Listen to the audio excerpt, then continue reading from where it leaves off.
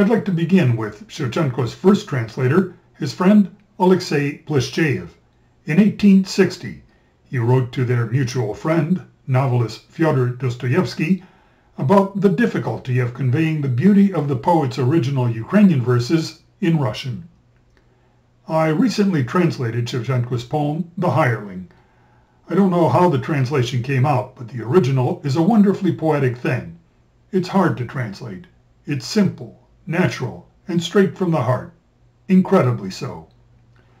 It is all the more difficult to translate Shevchenko into a non-Slavic language such as English, which does not have many of the linguistic mechanisms of Ukrainian, particularly diminutives for nouns and even adverbs. Shevchenko uses them routinely to underscore sympathy or sarcasm. Regarding his complicated meter, I simply used anapaests throughout for the sake of flow. As I wrote in the introduction to my book, I have opted for a translation that focuses on Shevchenko's content, which is as compelling as his poems are lyrical. They are alternately frightening, funny, despairing, hopeful, sacred, and sacrilegious, but always illuminating and entertaining. They serve not only as a guide to long submerged, even prohibited elements of Ukrainian history, geography, personalities, and folklore, but also to universal themes of love, envy, oppression, and freedom. It is safe to say that a majority of Ukrainians learned about Shevchenko from an early age. Personally, I can't remember when I first heard of the poet, but I know it was early. Here is a photo of my parents, brothers, and me taken when I was 4 or 5 years old by the bust of Shevchenko at the Ukrainian Cultural Garden on Martin Luther King Boulevard right here in Cleveland. The original plaster cast is on display at the Ukrainian Museum Archives in the Tremont neighborhood. In June 1964, I was among tens of thousands of Ukrainians from around the world to witness former President Dwight Eisenhower unveil the statue of Shevchenko in Washington, D.C. There are about 125 in other cities around the world and roughly 1,250 in the poet's native Ukraine. Here are several in the cities currently or previously occupied by Russian invaders: Bucha, Donetsk, Kherson, Luhansk, Mariupol, and Sevastopol. The one in Borodyanka, north of Kyiv, was shot through the head by a Russian soldier in the very first days of the full-scale war last year. Thankfully, the poet was symbolically treated for the gunshot by a local activist soon after Russians were pushed out of the area. Here are some of the Shevchenko monuments in world capitals: Beijing, Budapest, Buenos Aires, Copenhagen, Havana, Moscow, Paris, Tashkent, and Warsaw. There is no accurate count on how many editions of Shevchenko's Kobzar have been published, but a tally in 1976 put the number at 110 during the Soviet period alone. With pre- and post-Soviet editions in Ukraine and abroad, the number could easily top 300. And yet, Shevchenko remains largely unknown to non-Ukrainians around the world. How is that? I suggest an answer in the introduction to my book. I also note that, unfortunately, it is the only complete version of Shevchenko's poetry collection in English. That is not to claim special credit or to disparage his previous translators, whose work I admire and often referred to. It is instead grudging recognition of the Kremlin's remarkable ability not only to have inhibited Ukrainian intellectual activity, but to have kept a country as large as Ukraine invisible to the outside world. It did so through prolonged enslavement, isolation, and the slaughter of Ukrainians by the millions, through the murder, character assassination, exile, or co-opting of the country's leaders, through selective revisions of history to deny Ukrainians their past, as well as Tsarist bans against the literary use of Ukrainian and Soviet pressure to muzzle the language. Most Ukrainians know at least a few lines of Shevchenko's poetry, including the opening stanza of his very first poem called Prichinda, the Mad Maiden. It sets the scene for a story that takes place between moonrise and dawn, when the so-called third rooster crows to signal the end of the witching hour. It is in the dead of night that a young maiden is driven out of her mind because her lover seems to have been lost in a distant war. It was Shevchenko's first published poem, though it did not appear in the first edition of his poetry collection, the Kobzar. The mighty Dnieper roars and groans, an angry wind resounds. It bends tall willows to the ground, it raises waves like mountains. A pale moon just then peeked through the passing clouds, and like a boat in azure seas it rolled and pitched across the sky. Third roosters had not crowed, and nowhere was a soul astir. The owls called out across the grove, at times an ash tree creaked. Shevchenko was born on March 9, 1814, into serfdom, a cruel social order which allowed one human being to own others. To escape it, Shevchenko had to be purchased from his owner, Pavel Engelhardt, a Russian nobleman and officer. A bit more about that later. Taras's mother died when he was 9, and his father just 2 years later. He was a so-called chumak, who hauled goods on an ox cart. Today he might have been known as a truck driver. Shevchenko mentions his parents in a poem directed at out-of-touch gentlemen who idealized village life as a quiet paradise. I call it not a paradise, that cottage in a grove above the pristine pond along the village edge. There my mother swaddled me, singing as she swaddled, easing all her tedium through her little child. In that grove within that hut in paradise I witnessed hell itself, bondage, crushing labor, and they leave no time to pray. That's where poverty and drudgery sent my mother, still quite young, to an early grave. There my father, crying with his children, and we were small and bare, could not endure the cruel fate and also died in servitude.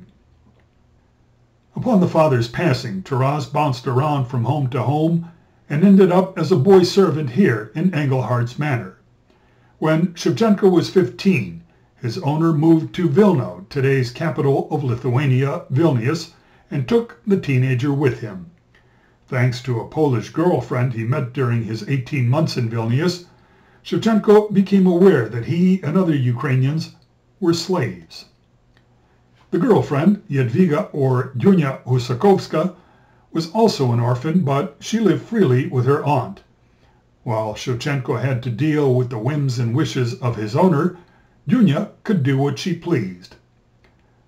The next stop for Engelhardt and his human property was the imperial capital, St. Petersburg, where a group of intellectuals recognized Shevchenko's talent as an artist and arranged to purchase his freedom. This is his emancipation certificate, or you might say, the purchase receipt.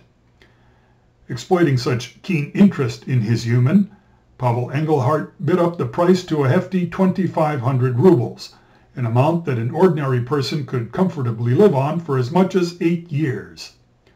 Once free, Shevchenko was accepted into the St. Petersburg Academy of Arts, where he became the favorite student of Karl Brylov, perhaps the empire's most famous painter of the time. He also discovered and began to develop his talent for poetry. At the age of 24, Shevchenko published his first 8 poems in a booklet called the Kobzar, which means wandering minstrel or troubadour, though it needed approval from censors. Nonetheless, it was an instant popular and critical success. This is an excerpt from the first poem in the first edition of the Kobzar. My thoughts, troubled is my life with you. Why have you stood on paper in a sad array? Why's the wind not scattered you like dust across the steppe? Why's trouble not consoled you as it would its child?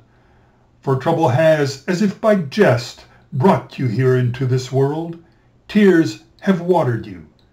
Why did they not engulf you, not sweep you out to sea or wash you far afield? People would not ask what hurts, nor why I curse my fate, or why I roam the world. Doing nothing, they'd not say derisively, "Oh, my blossoms, oh, my children, why have I so loved you? Why have I so cared for you? Will a single heart in this wide world cry for you as I? Perhaps I've guessed. Perhaps I'll come across a girlish heart and hazel eyes that will cry about these thoughts. I do not wish for more. A single tear from hazel eyes, and I'll become the Lord of Lords. My thoughts, my thoughts. Troubled is my life with you." The thoughts Shevchenko put on paper were nothing compared to the real trouble he would get into later for challenging the social injustice he saw in Ukraine. But many of his early poems, nonetheless, were apolitical, and throughout the Kobzar, nature is alive. Trees bend to hear the sweet nothings of lovers. The moon and stars converse as does the wind with meadows or the sea. Here's an early poem in which a girl pleads with the wind. "Raging wind, oh raging wind, you talk with the sea. Awaken it and play with it. Ask the azure sea. It knows where my sweetheart is because it carried him. It will answer, yes, the azure sea will answer where it's hidden him. If it drown my sweetheart, blow the sea apart. I'll go find my sweetheart, I'll go drown my sorrow. I'll drown all of my misfortune and turn into a nymph. I'll search among the dark, dark waves, I'll sink down to the bottom. I will find him, I'll embrace him and swoon upon his heart." The Kobzar, which expanded to almost 250 poems, is the stuff of life, tightly packed with events, landscapes, ideas, images, and personalities, both historical and fictional. Many are footnoted in my book so the reader can appreciate the context. To be honest, the poetry collection vividly depicts a lot of darkness: war, murder, rape, unwed mothers, betrayal, homelessness, and the like, but no more than you see on the evening news today. But no less vividly, Shevchenko always conveys hope, love, beauty, and justice, and they, he believed, will prevail in the end. So, how did a serf from a small Ukrainian village gain the wisdom for which he is remembered? For one, he traveled widely throughout Ukraine before there were cars, trains, or planes. Between the ages of 29 and 31, he covered all of the places you see in white. He was serving as an artist on an archaeological expedition, documenting landmarks, burial mounds, traditions, and songs. And this being a library, I'd like to focus a bit on Shevchenko's love of books as a source of his wisdom and information. As an orphan, Shevchenko often read the Book of Psalms in village church services and at funerals. Shevchenko subsequently had access to a wide array of books. His owner's wife, Sophia Engelhardt, whose husband is remembered as a selfish jerk, gave Taras access to a large family library whenever the owner was away. Later, as a well-known poet and painter, he was a welcome guest among the rich and poor alike. When he stayed in wealthy manors, he spent a lot of time reading books in their libraries.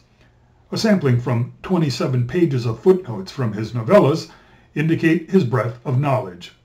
On these 2 pages alone, he cites, among others, German writer Karl Eckershausen, French novelist Alexandre Dumas, Homer, Horatio, Virgil, Ukrainian writers Evhen Hrabinka and Petro Hulak-Artemovsky, German poet and playwright Friedrich Schiller.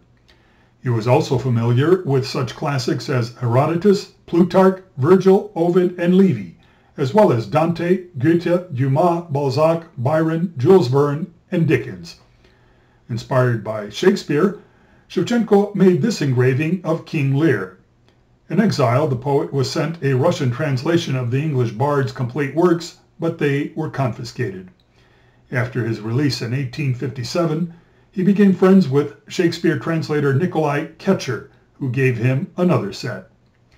In late 1860, Shevchenko appeared for a reading on the stage of this concert hall in St. Petersburg with several well-known writers, including novelist Fyodor Dostoevsky, who attended Shevchenko's funeral a few months later.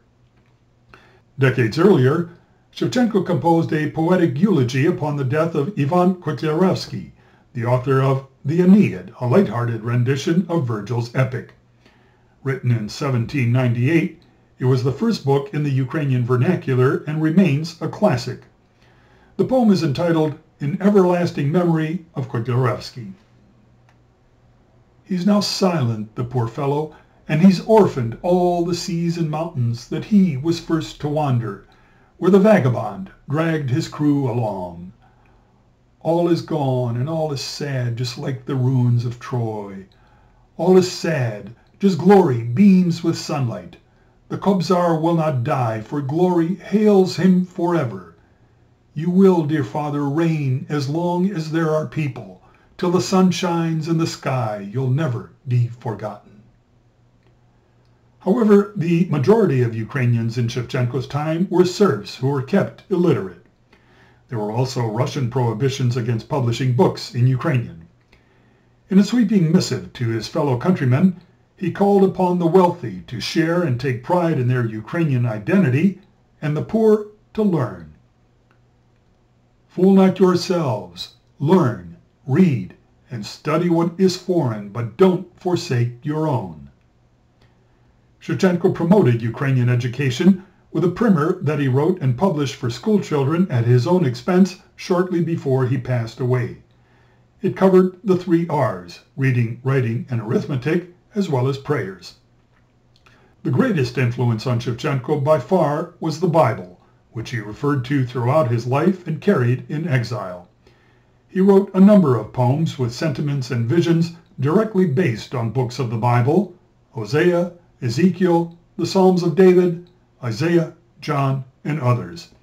He also prefaced many poems with specific verses. The Caucasus, for example, is introduced with Jeremiah chapter 9, verse 1. Oh, that my head were waters, and mine eyes a fountain of tears, that I might weep day and night for the slain.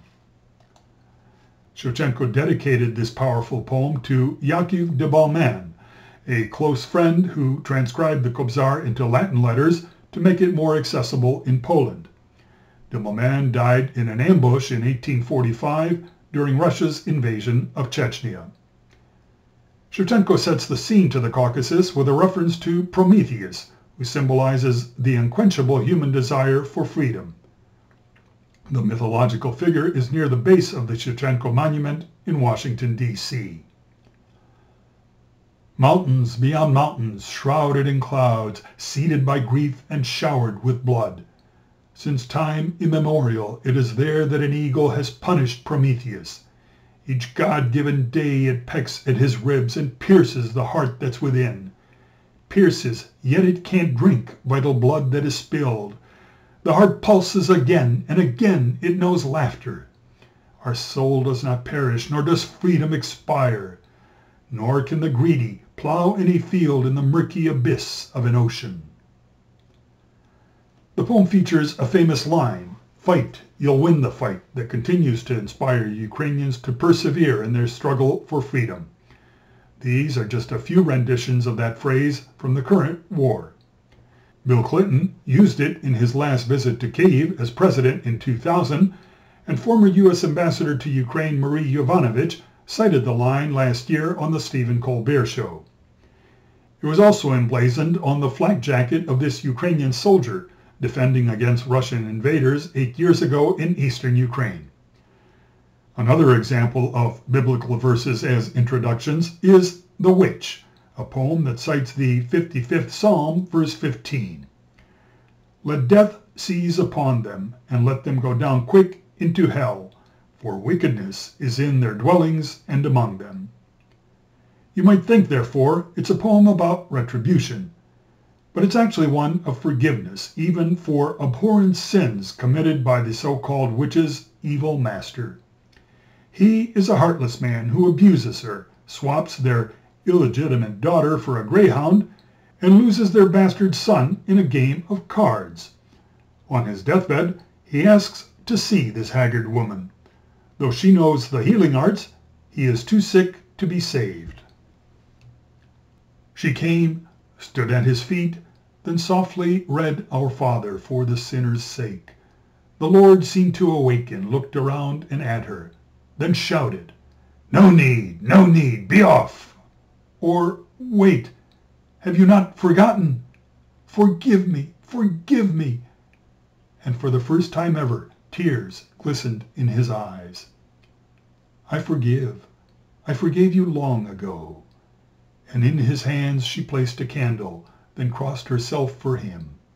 The foe before her fell asleep just like a little child, leaving her to pray for him and his eternal soul. The forgiving spirit of the Bible pervades the Kobzar. Shevchenko wrote two versions of a favorite of mine, The Soldier's Well, one before and the other after exile. It's about a serf named Maxim, who works hard, wins freedom, gets married, buys land, only to fall victim to envy. He loses his wife, his fortune, and his leg in combat after being grafted into the Russian army. Nonetheless, he never loses the Christian spirit of forgiveness. In the second version, Maxim's story is told by a convict who is racked with guilt for murdering him. Listen, here's how Satan leads our soul astray. If there's no awareness or return to God, he'll sink his claws into the heart. So listen up, my son, about Maxim the righteous. It so happened that he never rested, and on Sundays or some holiday, he'd take the Holy Psalter in his hands and read it in the orchard. In the orchard, in the shade, is where they buried Katerina. That's the kind of righteous man that lived here in this world. And on weekdays, he won't just sit around the house. He'll poke around the yard instead. Gotta work, he'll say at times in soldier talk, or you'll put on weight just lying round the house. And so he took a spade and shovel, went into the field, and began to dig a well.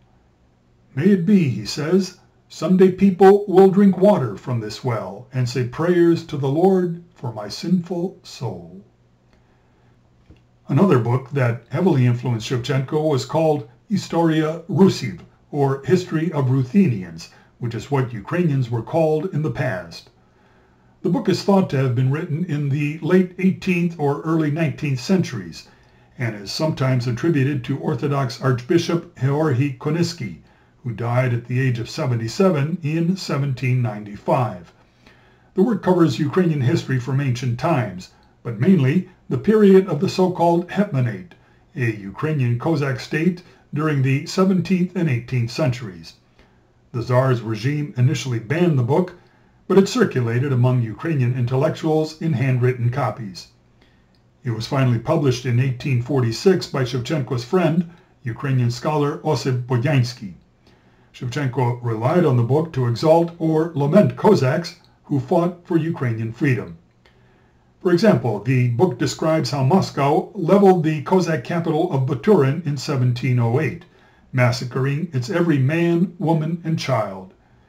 In his well-known poem, The Great Vault, one of three birds, now souls, talk about the sins they committed when they were human.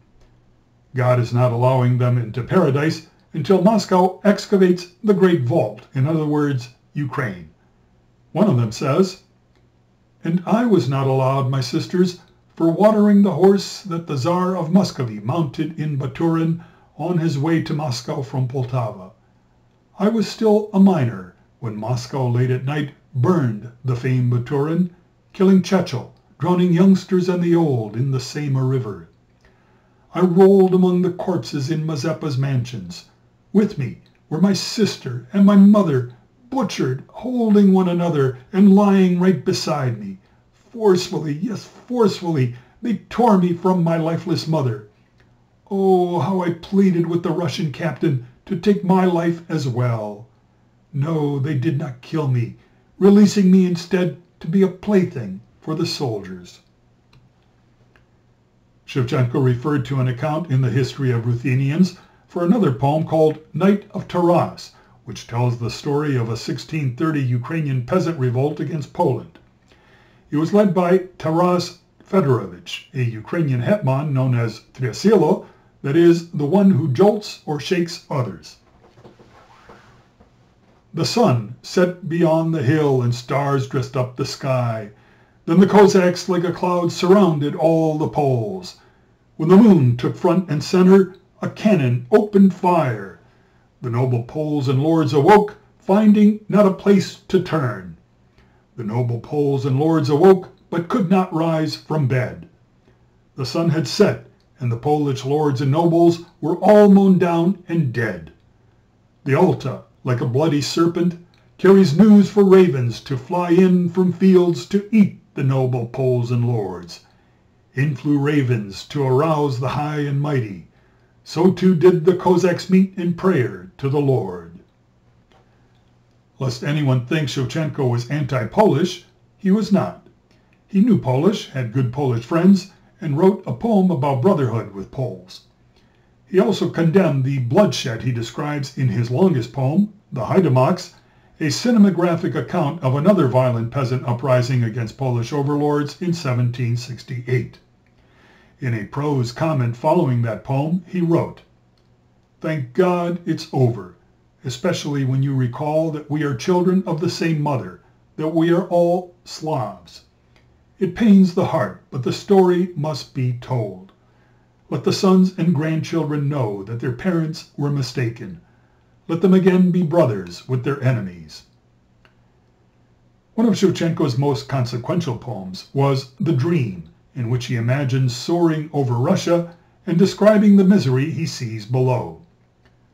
The poem's most consequential line is thought to be derived from French aristocrat the Marquis de Custine, whose book about Russia, Empire of the Tsar, was very similar in scope to his contemporary Alexis de Tocqueville's Democracy in America. De Custine's book was republished in the United States in 1989. One of the editors was former First Lady Jackie Kennedy Onassis. It is believed that there were no more than 10 or 15 copies of the work in Russia, and it appears Shevchenko had access to it. Custine described the Empress as extremely thin. A nervous convulsion agitated every feature of her face and caused her head to slightly shake. Faded before her time and so weak, it is said she cannot live long. Shevchenko's description: "At his side the poor Tsarina, like a dried-out mushroom, skinny, leggy, and the wretch, for added grief, has a wobbly head." That depiction didn't go over well with the Tsarina's husband, Tsar Nicholas I. The autocrat personally prohibited the poet from writing or painting, on top of a sentence in exile with the military for membership in a brotherhood that promoted Ukrainian autonomy. Shevchenko was first sent about 1,100 miles as the crow flies to the city of Orenburg on the banks of the Ural River that divides Europe and Asia. In 2010, I saw both of the homes he stayed in there. Unfortunately, this one was leveled in 2016 in a wanton act of cultural destruction to put up a parking lot for a bank next door. The other home still stands and is a private residence. The poet stayed there with a friend who was the quartermaster of their military unit. Shevchenko had initially ignored the Tsar's prohibition and wrote of life in exile and of dear Ukraine. "I count the days and nights in bondage and forget the count. O Lord, how hard the days go by, and among them flow the years, drifting quietly, seizing good and evil. They take, returning nothing evermore. There are no words in distant bondage. There are no words, there are no tears. What exists is nothing. Even God Almighty can't be found beside you. There's not a thing to look at, not a soul to talk with. You have no will to live, yet you must live alone. I must, but why? To not lose the soul? It's not worth the grief. Here's why I must live on earth and drag my chains in bondage. Perhaps I'll see Ukraine again." The writing came to an end in 1850 when he was betrayed by this man, Mykola Isayev, a fellow Ukrainian and officer who was having an adulterous affair with the quartermaster's wife. Shevchenko felt obligated to tell his friend about it. Isayev retaliated by informing authorities that the poet had violated the Tsar's prohibition. And how did he know? Shevchenko had drawn this portrait of him. He was thrown into this jail cell, which I also visited in 2010. It is part of a museum in Orenburg dedicated to the famous poet. The arrest resulted in 500 more miles of punishing travel to the desolate eastern shore of the Caspian Sea. Though he did not write any poems for 7 years, he was still an artist on scouting missions that covered yet 500 more miles of straight-line distance as far as Kazakhstan's Aral Sea. He had aged considerably in those 10 years and did not challenge authority directly upon release. But he most certainly hinted at it in a poem called The Neophytes, about the first Christians in ancient Rome. Shevchenko assured readers with a wink-wink that it was not about Russian autocrats. Not in our land, beloved by God, not under rule of czars or hetmans, but an idolatrous Roman land did this lawlessness transpire. Perhaps under Decius the emperor, or under Nero's stewardship. Exactly, I can't say. Let's say under Nero. Russia, then, did not exist. Excerpts from The Neophytes are carved in stone beneath his monument in Rome about its first Christians. Shevchenko's descriptions of the city, Romans, and the Colosseum suggest he was influenced by Edward Gibbon's Decline and Fall of the Roman Empire. Shevchenko's art professor had a set in French translation, and the poet's roommate at the Academy of Arts read an abridged version to him. Gibbon, for example, writes how those around Caesar flattered the emperor through deification, that is, turning him into a living god. Here it is in Gibbon. Roman magistrates were very frequently adored as provincial deities, with the pomp of altars and temple, of festivals and sacrifices.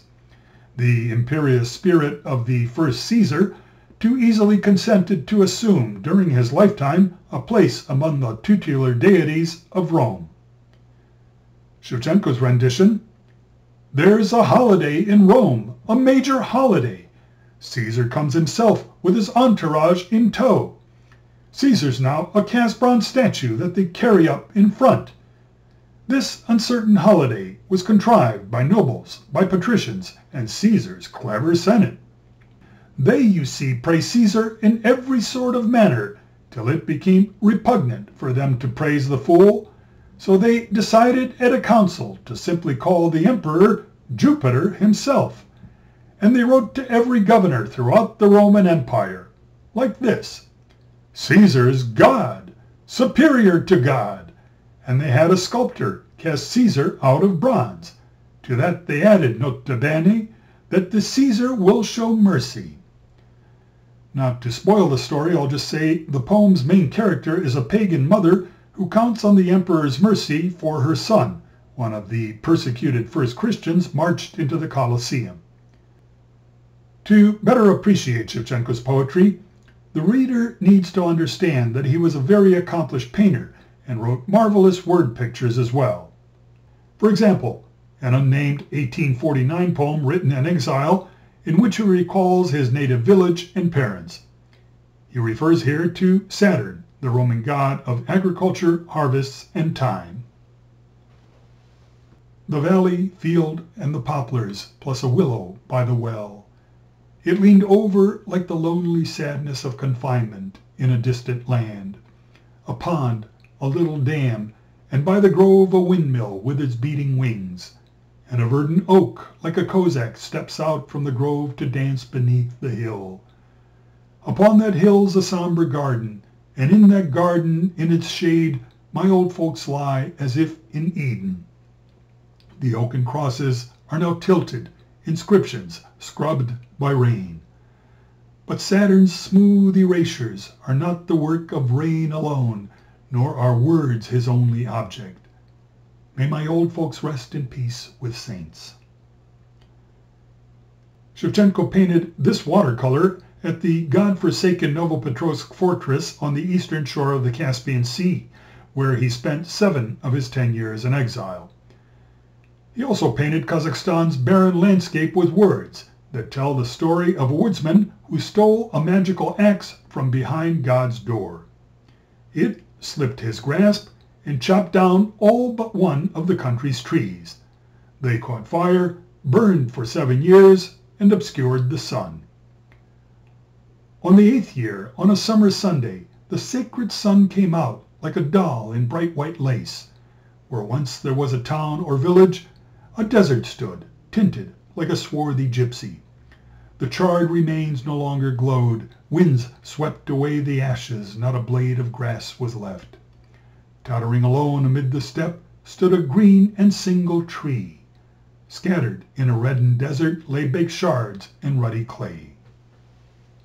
In Shevchenko's time, there were no cell phone cameras or social media to easily share images of what he experienced.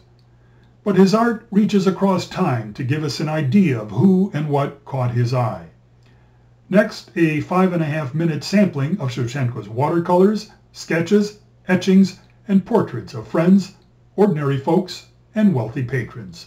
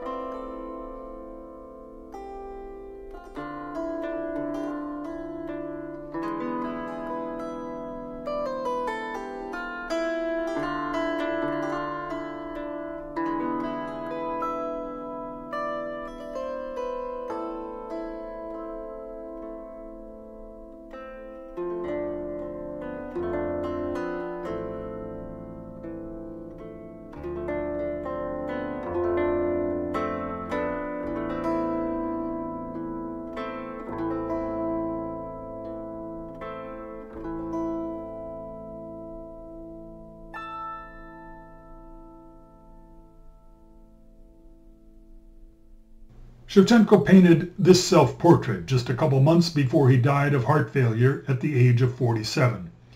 He left behind hundreds of paintings and a number of novellas and plays with additional poems that are not in the Kobzar.